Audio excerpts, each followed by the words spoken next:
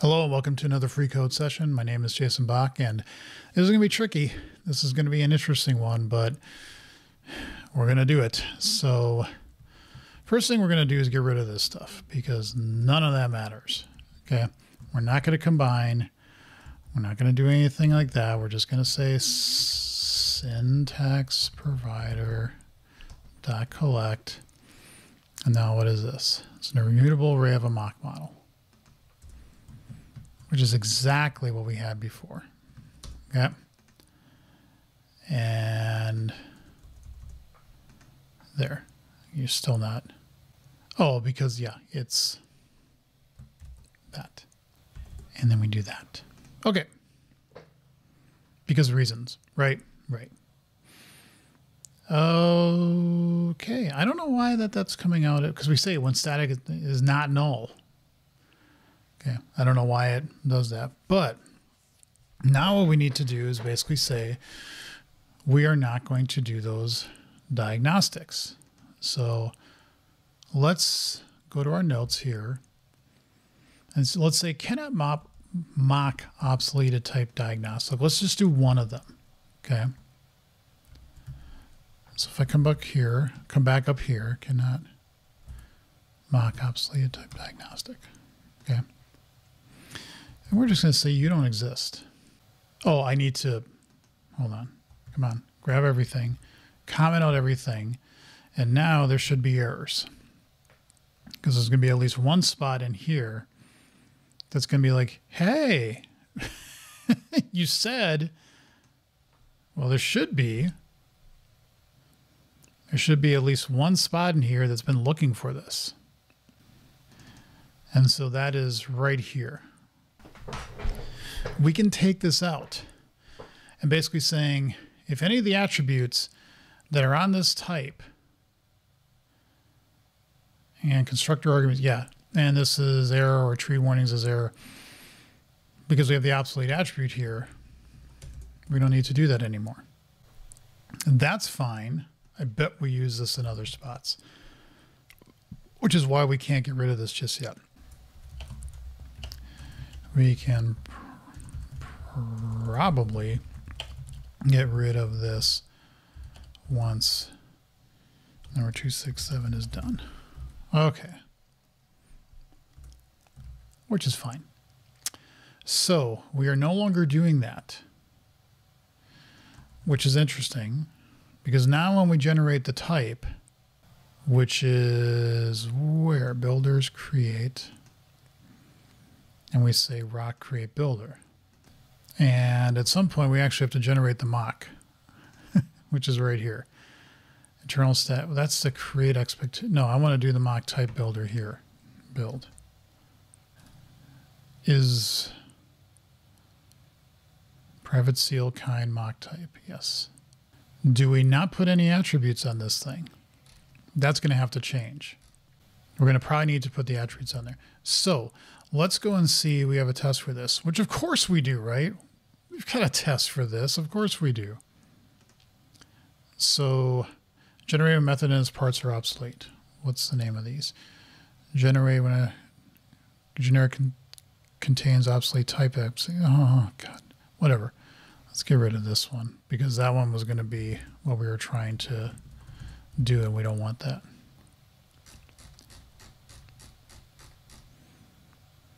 Yeah, we want to get rid of this too. What we want to do is basically say, sorry, I need to find, do we have something here like this? Do we have anything in this current project? Obsolete generator tests, mock model tests. Well, guess what? A lot of those are going to break. So yeah, a lot of those are going to break. So let's make a test here because we're good at making tests. Okay, we're going to have generate when a target type is obsolete async. So in this case, we're going to make this very simple, which is do not use this type. We're going to say public interface that. And that should be good. Now, this is where it's going to change, because we should be expecting to generate something. So in actuality, what we want is a test that actually does some generation, because we want something like this. Okay. We don't want to have where we're doing all this. Maybe disabling the diagnostic, but even in that case, I'm not sure. So we want to say here, I am obsolete. Okay. And that is what we want to do there. We don't want to do this. And we really don't care what the level is of anything anymore. We just want to do this. All right, run that. Of course. Of course. You know what? Let's actually go back here and then put it back in. Just for now. We'll eventually get rid of it, but for now. Because we're not checking for it, though, in the code, so there should be no problem doing this. Okay, it failed. Why did it fail? Source generator application expected 2, but was 1. Why? Oh, that would... Did I do it in the wrong spot here? I don't think so. I want to do that. Oh, I didn't break something. That would be bad. Okay. Yes, we're generating something now. Excellent. So let's do this. But I bet there's going to be one thing that we're not doing right in this case. So let's just get all the code in first. Okay. Nope, nope. That. All right. And then we want to put in that, because that's what we want to replace here. There. And then you come over here. Here's the thing. This thing needs to be marked as obsolete. It needs to pull that in, and that's the one thing it's not doing right now. Okay. So let's run this. My hope is that this fails, because it's going to say, well, no, it shouldn't fail. It does fail. Why does it fail? Do I have too much space here? Nope. Okay, I was thinking maybe that would be it. Why is it failing? The type of, well, of course. Come on, Jason. You know, you should be better than this. Using system. There we go. I always forget my usings. Still failed. And it fails because, ooh, 10.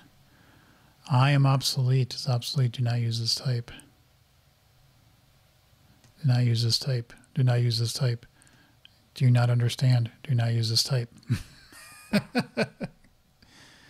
Okay. And I don't remember. Is that the same thing here? I am obsolete. Yes, if I go here, that is true. And then if I come here and I take that off, yeah, it suddenly comes, that's a problem. So we actually have to put that on the type. What we want is to be able to see here, I believe, is something like this. Global system.obsolete. That's what we want to see on this. Because then it's, you know, we're doing exactly what we should. We're saying, hey, do not use this type, we're obsolete, and that basically handles everything. I believe. Dear God, I hope so. So, yeah, on the constructor, that might be interesting too, because we have to take that in. This is one thing at a time. Okay. Actually, what happens if we do that? If we say public, okay, we do that. We go public. I am obsolete. Oh, A. Doesn't matter. And then we do that. That's okay. That will be fine, because we're saying the whole type and everything in it is that. So I'm thinking that's okay. All right, so if we go to the mock builder, and specifically the mock type builder, we are currently not putting, we say private sealed. Come on, go back. No. Go to this test. We're saying private sealed, rock, that I am obsolete. And then we say what we inherit from. So right above here, this is where we want to get all the attributes. Type, get attributes description. Possibly writer dot write line.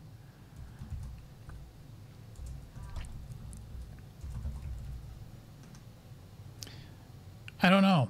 Let's find out.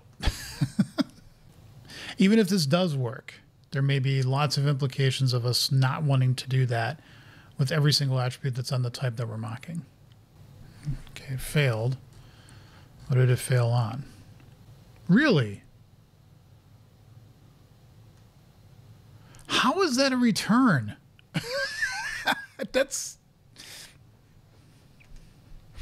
That doesn't make a lot of sense.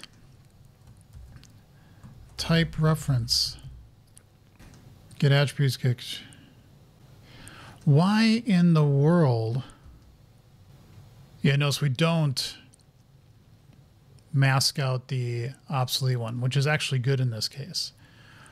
But this is one of those, why are we putting a return value here for getting the description? Where are we using this? Anywhere?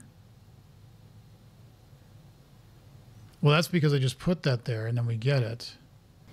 Why in the hell?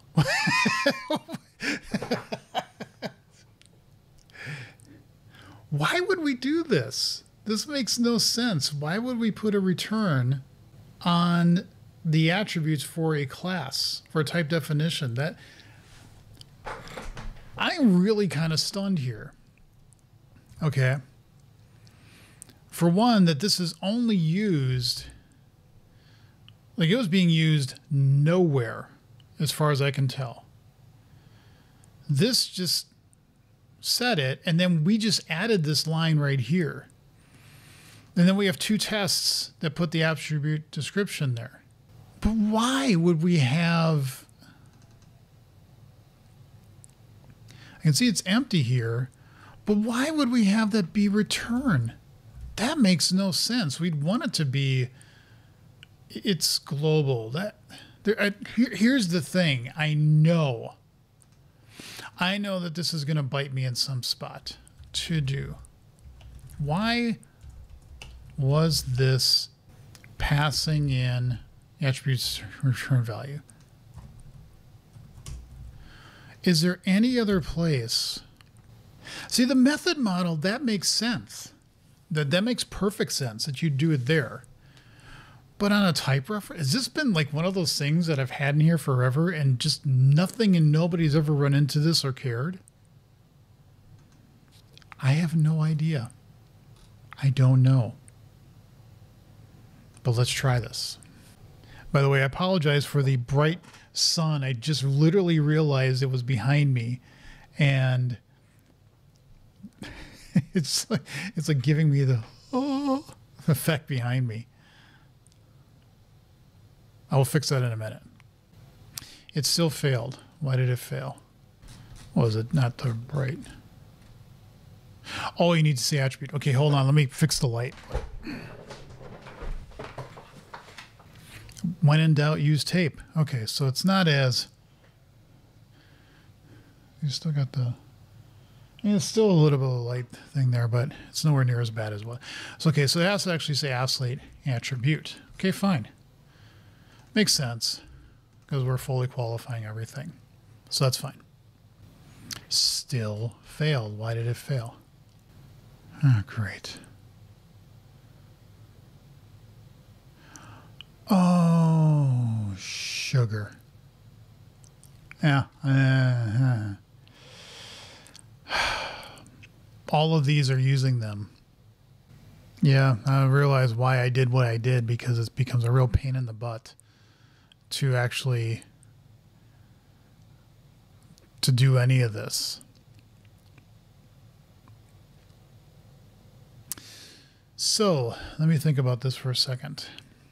We are saying that in this case, you're using a type that is obsolete. Now, inheriting from it is fine, but of course, as I should have realized, there's all this extra infrastructure that gets generated around using this type. And so, because it's a true, then even by saying this, it doesn't matter. Because this is a problem. This is a problem. Well, that would be inside of it. That's one thing. But then this is a problem. And this is a problem. I think that's where, if I like 1, 2, 3, and then there's like 4, 5, 6, at least 6 other usages of it, and there's like 9 errors, 7. Okay, so it's close, but that's where the problem becomes, is that I'm using this type everywhere, and it is an error as well. And so then I'd have to start going, okay, on all these things, you can say that it's obsolete. Okay. Now, we could put that obsolete attribute on all the static classes, but that really doesn't help anything, because we're saying that it's, yeah, this is where it gets really tough, because we're trying, again, I see why that person in Microsoft said just generate it and don't think too much about it, because you know, you're going to have to make the code, and then somebody's got to look at this and say, well, wait a minute, why do we have all these obsoletes when it's a true? Now, if it's a warning, then what you can do is actually say no warn on that, and then you're fine. I mean, that it's global to the project, and that may feel like, well, why are we turning that off? But at least it gives you an out. You can then say, for all these things that are warnings, that's fine. We're gonna, we're basically okay with that, if that makes sense. So, yeah, it's only in the case where you're using something that is obsolete, that's been marked as an error, as true, because then you don't have the ability to shut it off. And then that becomes an issue of saying, why would we use it in the first place? But it also becomes an issue because of all these extension methods that are being made. Because, well, like I said, again, if you're using a type that is obsolete, but it's a warning, you can turn that off. If it's an error, that's just a compilation error, and there's no way to shut it off. That's just, it's obsolete. You're done. So, and I think, if I remember right, with all this test infrastructure that I'm doing, I'm not sure. I don't know if I have treat warnings as errors on somewhere. I thought I like sort of turned that on, but I don't remember. But that's okay. I think this is a good point to stop and go and cut the grass and get my head off of this for a while. Because yes, this test now is going to generate 9 errors, and it's going to say, you know, this, but that's actually now expected behavior. If you're going to target a type that either is obsolete or has obsolete members or uses obsolete members, then you're kind of screwed. But it'd be the same thing if you decided to do that yourself. I think maybe the right thing to do is to say, if the attribute is a warning, generate it. If the attribute is an error, don't. Because you don't have a choice in that case. It is an error. And you couldn't ignore it. If it's a warning, then using it and exposing it everywhere. I mean, if it's just a simple thing of I have a property that I've marked as basically deprecated, but it's just a warning, okay? And then I generate that property and I put the attribute on that property, even though I generate an extension method for that to do a getter and setter on it, that's actually separated from the mock definition itself. So in that case, it's okay. You could still put on the warning and that's fine. You could even put on there that it's an error. You just can't use it. So you couldn't use that in your code.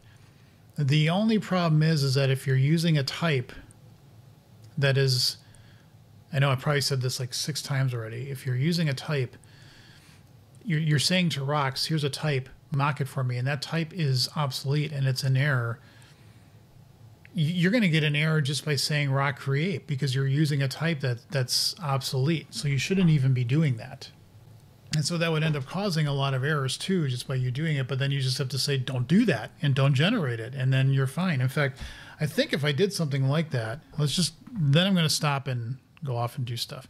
If I had this holder here and I said public static void create of t, okay, and then I did something in here that said var r is equal to user.create of am obsolete. Yeah. You can see here that this is like, oh, well, fine. And that's why.